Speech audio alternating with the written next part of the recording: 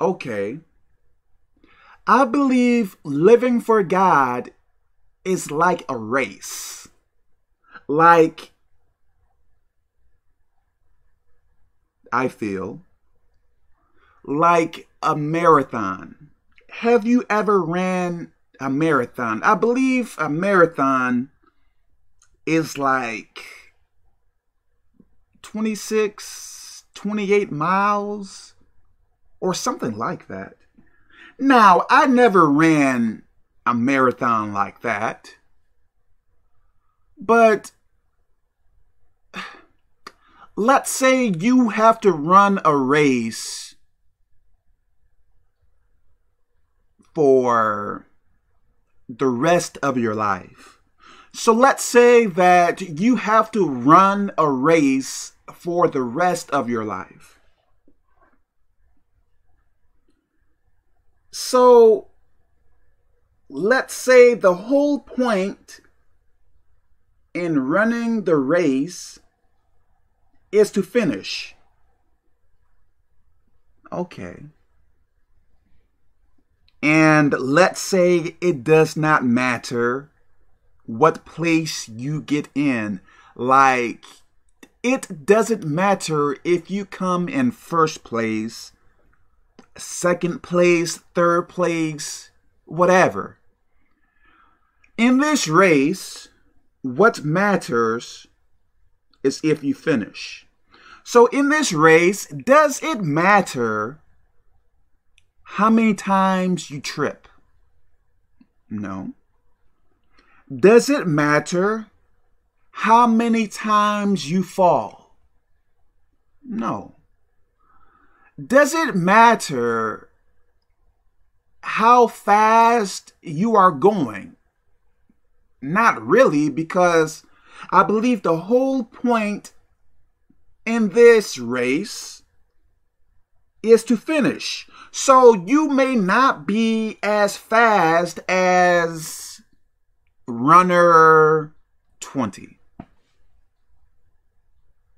You may not have as much stamina as runner 18. But the whole point of this race, is to finish. Now, take that in the aspect of living for God. I believe living for God, is like a race. Now, if you can run the race really fast and accomplish many things, hey, great.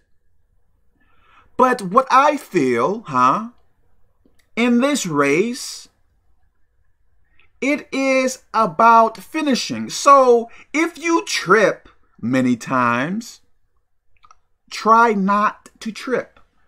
If you fall down many times, hey, try not to fall down.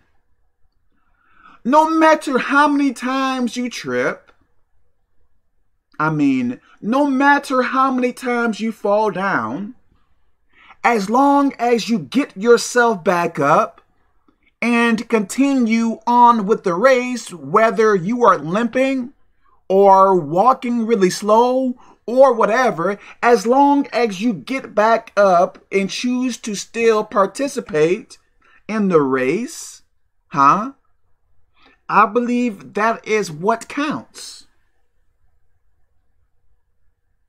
So I feel living for God is like participating in a race.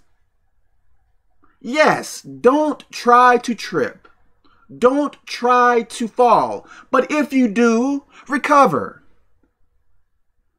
If you fall down, if you sin, hey, get up and continue on with the race. Don't turn your back and say, well, Kevin, I fell down, I sinned, and I think there is no point in continuing on in this race. Don't do that. All you have to do primarily, perhaps I should say, is continue on with the race. Don't give up. Look now, some people may believe if you aren't living for God perfectly, as in not doing anything wrong. How can I say that? Some people may believe if they can't do everything perfectly, they should not live for God. Now, what human that is living for God now can do everything perfectly? I can't do everything perfectly. Look now, when you live for God, I believe it is a growing process. So if you are growing, does that mean you are perfect? If I am already perfect in God, why am I still growing? So if I am growing, I am not perfect in it, right? Because if I am perfect in it, how can I still grow? If I have room for improvement, how am I perfect?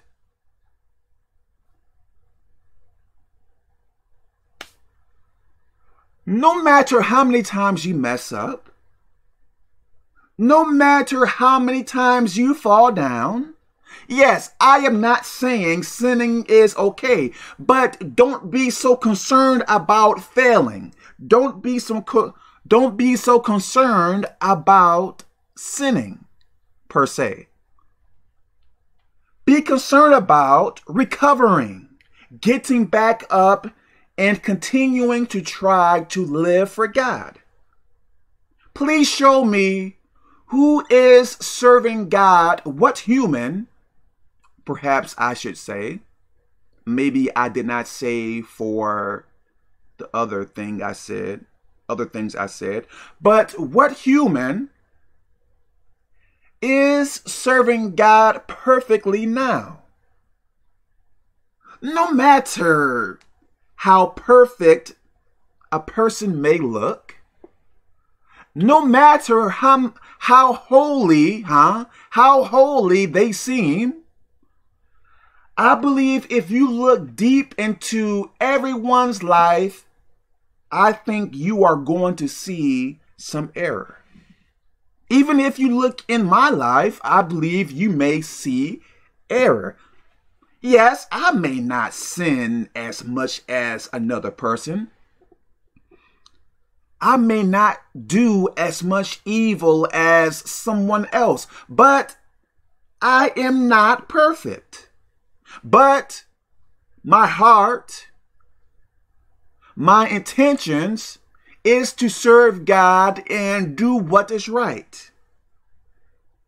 And I believe because of that, God is honoring that. I think some people place so much focus on what they do wrong and not so much focus on recovering and coming back to Jesus Christ and trying to do what is right. Yes, you may do evil, you may do what is wrong, but don't give up. Finish the race. I believe living for God is about participating and finishing the race. Yes, during the race, you may get wounded. Yes, during the race, did I say that right? During the race, you may get wounded. During the race, you may hurt yourself. During the race, you may fall.